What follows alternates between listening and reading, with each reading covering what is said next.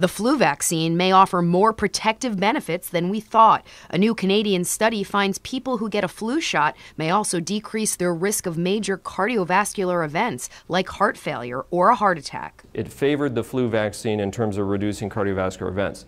In those high-risk patients, there was actually a 13% reduction in event rates over the ensuing year. So it was that high-risk population with pre-existing cardiac disease who seemed to benefit the most. University of Toronto researchers analyzed the results of 6 studies involving nearly 7,000 people. They found 3% of people who received a flu vaccine developed a major adverse cardiovascular event in the next year, compared to 5% of the people who were not vaccinated.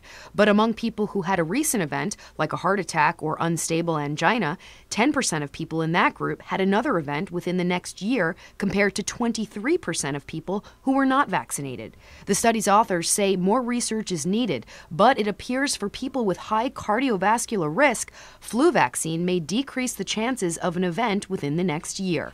Dr. Rimmerman agrees. Almost all patients will qualify for the flu vaccine. What we do is in medicine, we look at the risk versus benefit.